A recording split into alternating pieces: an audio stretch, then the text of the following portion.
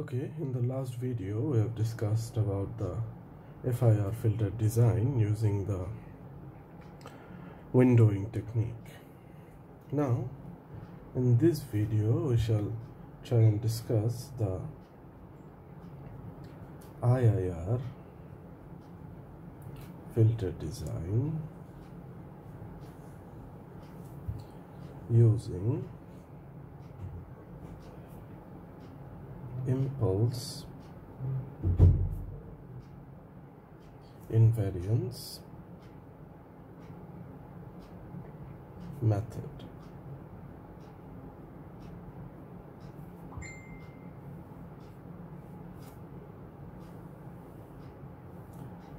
So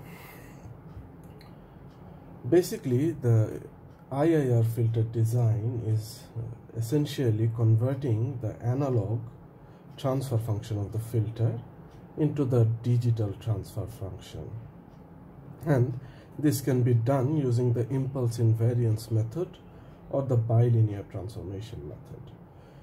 So in this case, let us see how to map our desired analog signal HA of S, the analog transfer function HA of S, where S is our Laplace domain. So the transfer function resides in the Laplace domain. This is our analog value. So from there we need to go to HA of t, just simply from the Laplace domain to the time domain by the virtue of our inverse Laplace transform. So this is our transfer function in analog domain.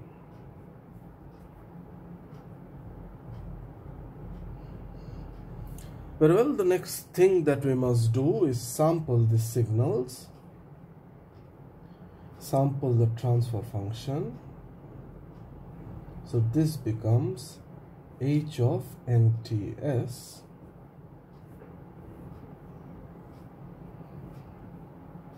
and the process used over here is sampling,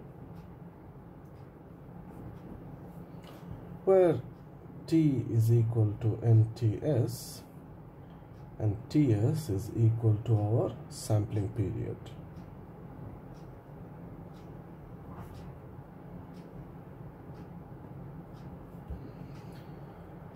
And then after the sampled impulse response, what we get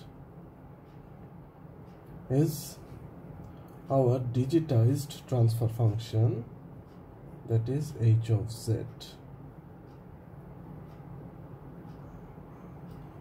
So this is our digital transfer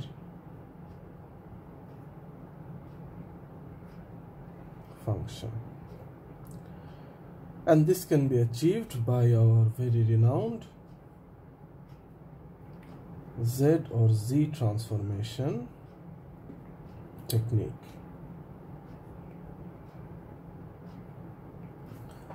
So this is our required course of action.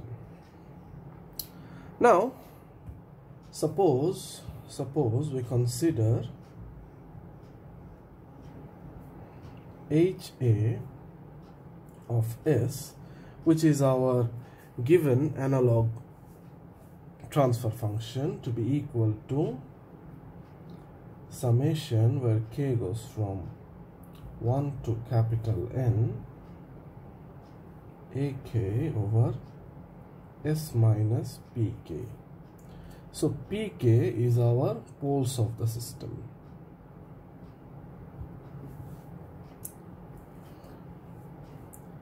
So applying the step 1 is to apply inverse Laplace transform. So applying the inverse Laplace transform, what we get is Laplace inverse of HA of S is equal to Laplace inverse of summation AK over S minus BK, where K goes from 1 to capital N. Now, this can be simplified by decomposing this summation operator. So, Laplace inverse A1 S minus B1 plus A2 S minus B2, which goes to so and so up until AN S minus Bn. Now, since the Laplace operator follows the property of linearity, so simply we can write,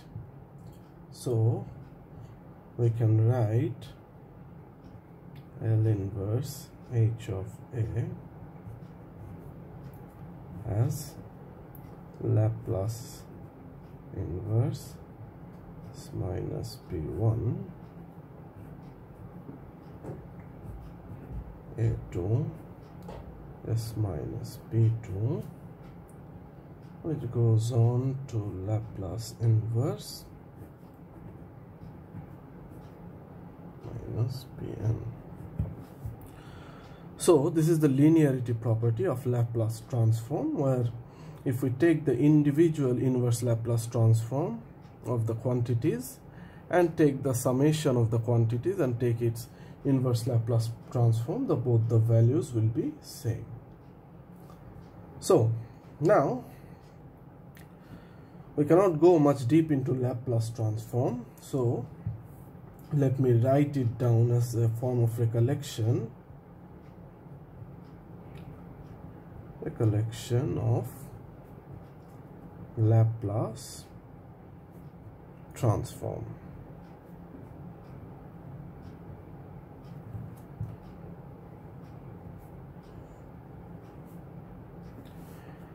You can study Laplace transform, which is completely like the continuous time Fourier transform with a minor bit of differences. So what we are concerned primarily is the Laplace transform of the form 1 over S minus A. This is our Laplace variable S. This will be equal to e raised to the power of at u of t, which is a renowned formula in the Laplace domain. And consequently, L inverse of 1 by S plus A will be equal to e raised to the power of minus at u of t. Hence, we can write from equation, say this is A. So from A, what we get is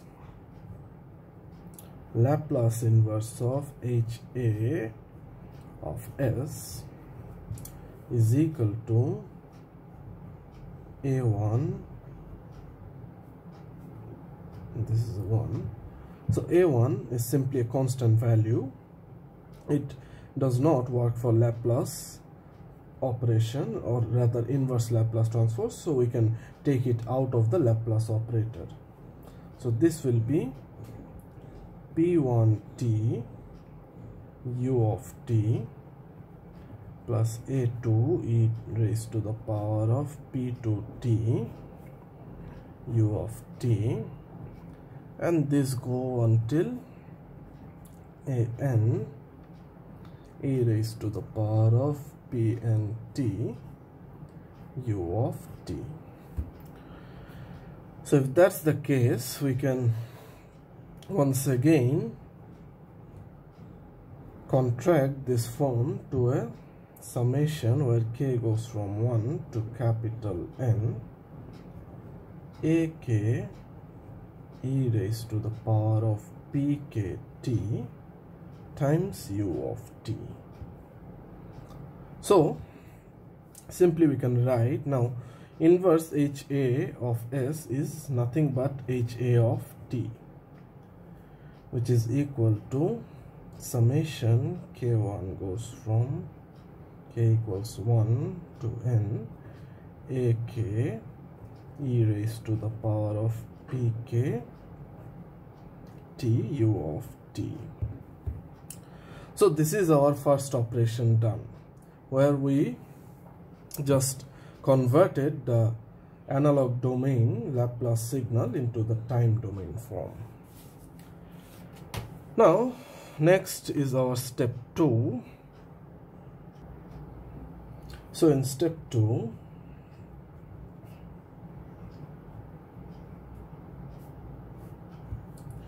we're simply going to use the, let's see over here, the sampling technique. And for doing so let me write it down first. Applying sampling technique,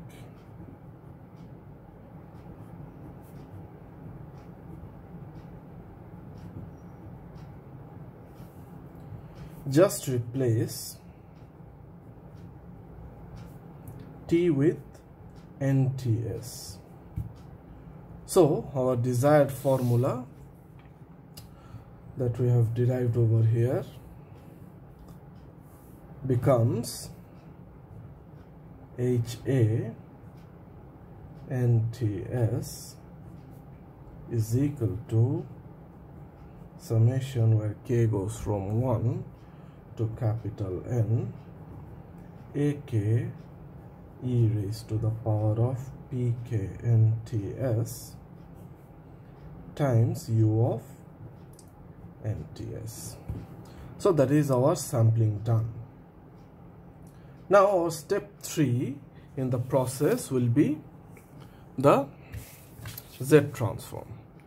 So this is our step 3. So let me write it down. This is step 1, this is step 2, and this will be our step 3. Okay. So let us do that. So our step 3,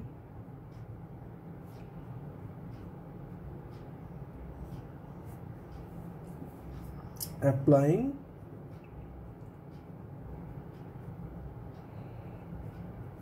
Z transform.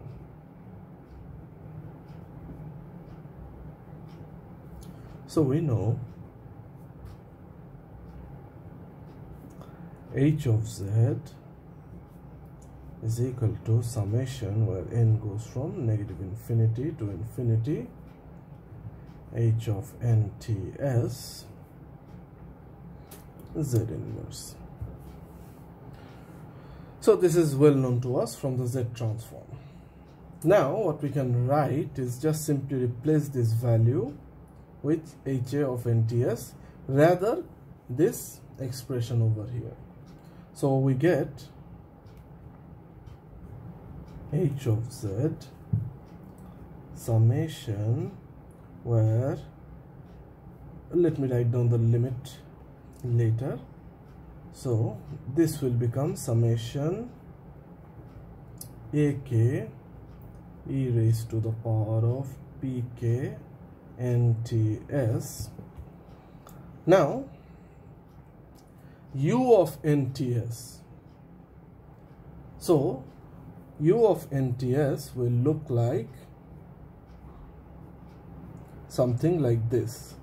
This is our u of NTS, if this is NTS. So this will be having value from 0 to positive NTS, and it will be 0 in the negative side. So since we are multiplying u of NTS, and the magnitude which is of concern is always 1. So first of all, multiplying 1 to this magnitude doesn't change the value of the expression essentially. And second thing is our limit. The limit here goes from negative infinity to infinity. But since we are multiplying u of nts, we can simply change the limit from 0 to infinity, because from 0 to negative infinity, the value of u of nts is equal to 0. So we change the limit from 0 to positive infinity. That's the way we can write u of nts to be equal to 1. This limit k equals 1 to capital N will remain as it is. This is multiplied by z raised to the minus n. So now what we are going to do is just interchange the summation operator, which has been done numerous times in this lecture series, and you know the reason why. So k is equal to 1, which goes to capital N.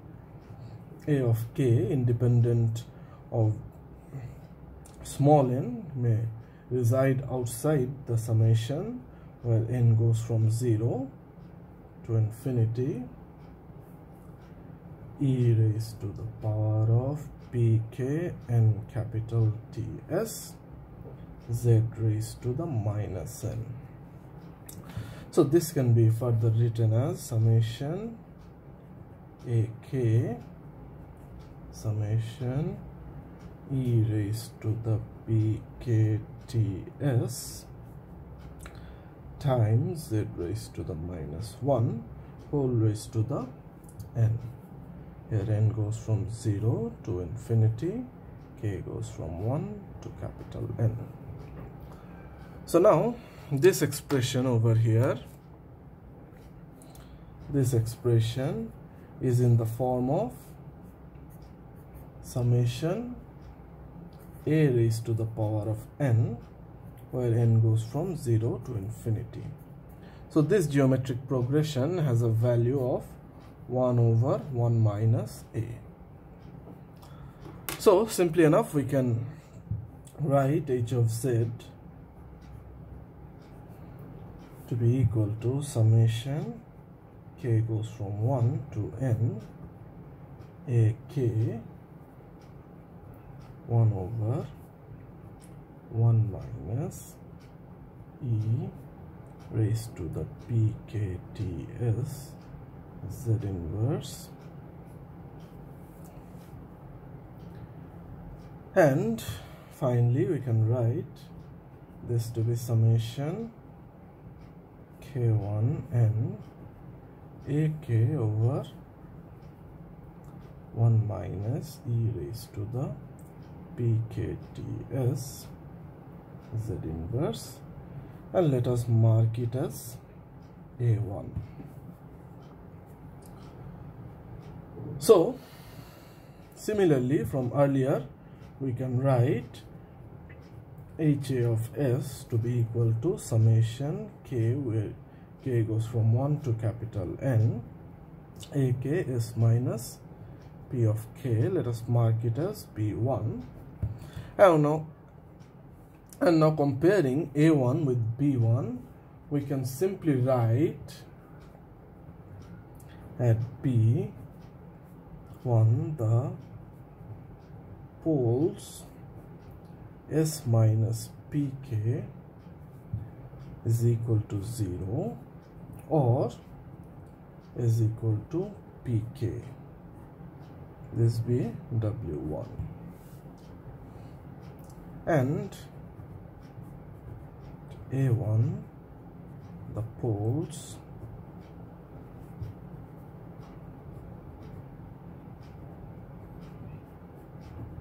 pkts z inverse is equal to 0 or z is equal to e raised to the pkts,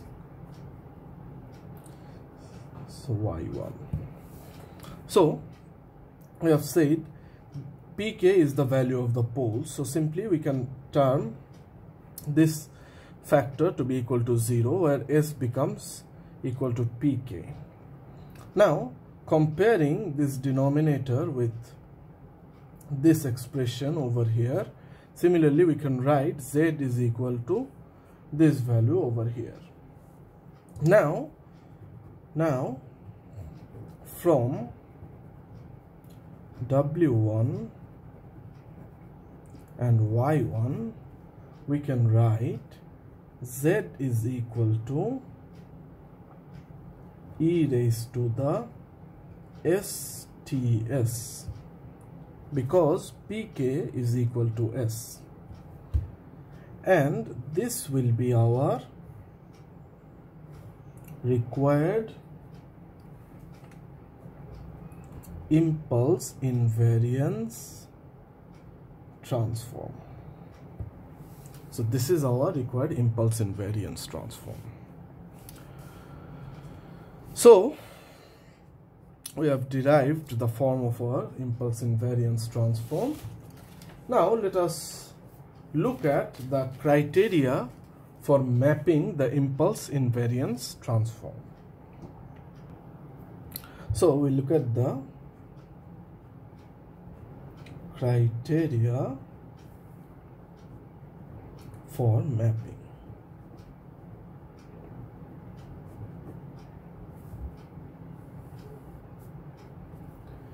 Now the transform where z is equal to e raised to the power of st, let us mark it as w. sts or st, just difference in naming, you can use anyone you want. So now let us revert back to the Laplace transform. From Laplace transform we can write simply s to be equal to sigma plus j omega, where omega is the frequency and sigma is our amplitude. Rather discard that, sorry, these are completely different terms. And from z transform we can write z to be equal to r e to the j omega, where r is our radius of the unit circle and sigma is our analog frequency,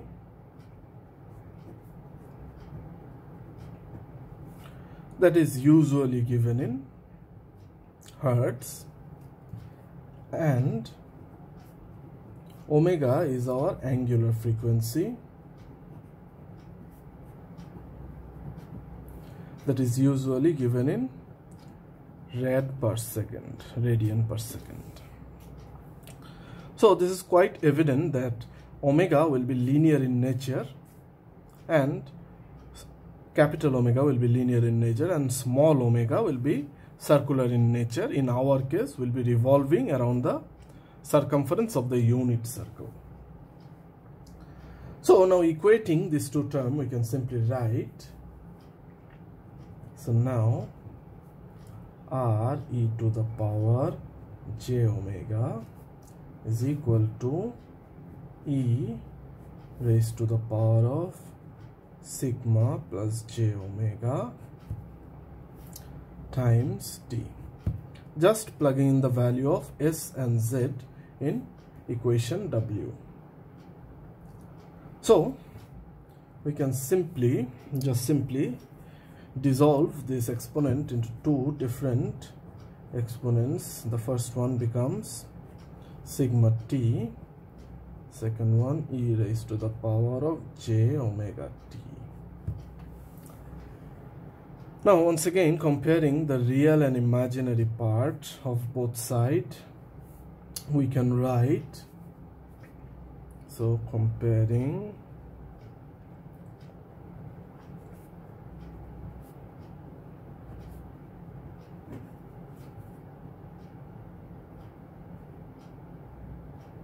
real and imaginary part. So this is our real part, since it is not having any j, and this will be our imaginary part, and consequently in the right hand side r will be the real part, sorry, in the left hand side r will be the real part, and e raised to the j omega will be our imaginary part. So we can write r is equal to e raised to the sigma t, and just equating e raised to j omega with e raised to j omega t. This can be further simplified where omega sigma t, which is essentially a proof, because as you go back to your intermediate physics, where an important term was that just simply multiply our let us say for angular velocity omega, in order to get that we simply multiply the linear velocity with time. So this is a way, or time in our case is the time period. In this way we can determine the angular counterpart of any quantity. So this may be the angular velocity, and dt will give us the angular distance theta, and F times t will give us the angular force, that is torque. These are our basic concept, which is once again proved in this manner. Just multiply the linear velocity with the time period to give us the angular velocity. Now let us look at the mapping in the Z transform, I mean in the S domain or the Laplace domain.